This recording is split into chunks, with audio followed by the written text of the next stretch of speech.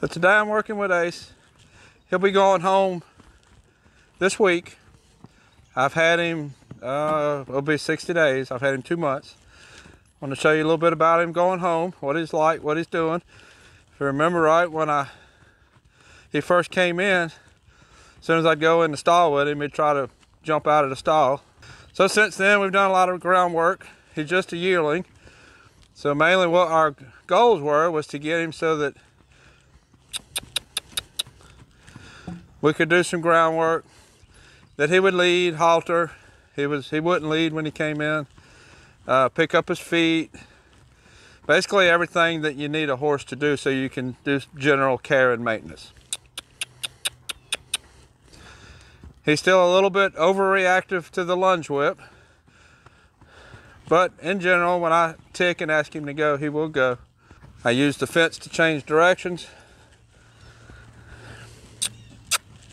Good boy. I lunge different than a lot of people because I'm trying to get the horse to work off of his back end towards the maneuvers that we're going to want to do.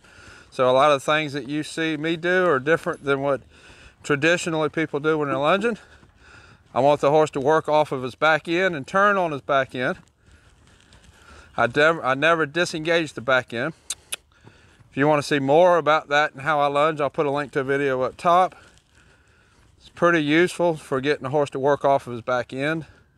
And also, with this horse, I use this a lot to work his feet, as far as to pick up his feet, because when I was picking up his feet in the beginning, he kept wanting to walk. He never really pulled them away, but he wanted to walk off. And we've made a lot of accomplishment there. I'll show you in just a minute, picking his feet up. We also did some trailer loading.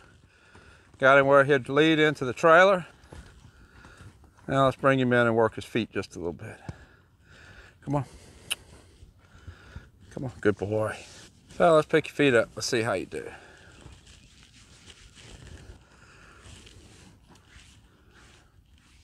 This is the foot that has been giving me the most trouble. Tends to want to put a lot of weight on this foot when I ask him to pick it up.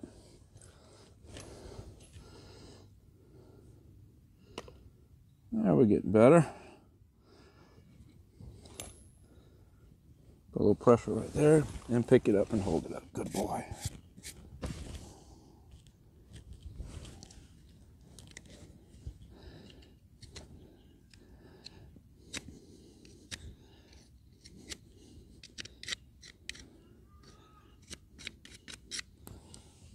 Good boy.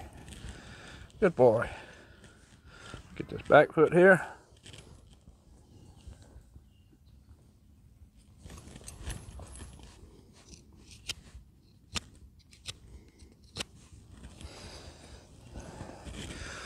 Gotten really nice with his feet.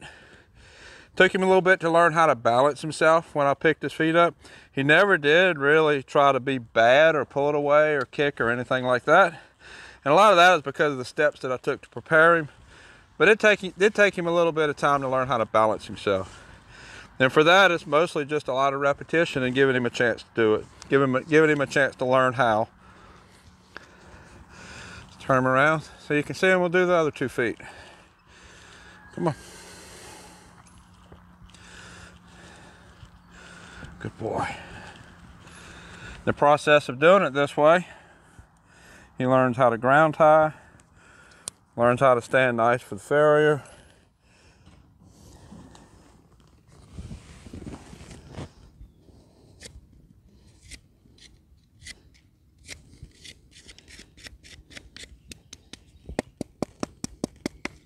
Tap on it with my knife just to get it to let him feel like he's being handled a little bit, like if you're driving nails.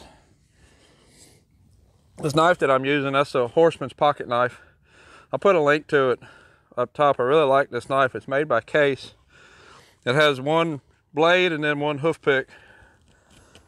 It's nice being able to have a hoof pick on me all the time.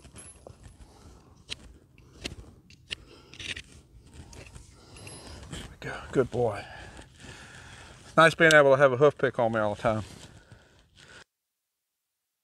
I'm not sure what happened, but my audio dropped out at the end of this video.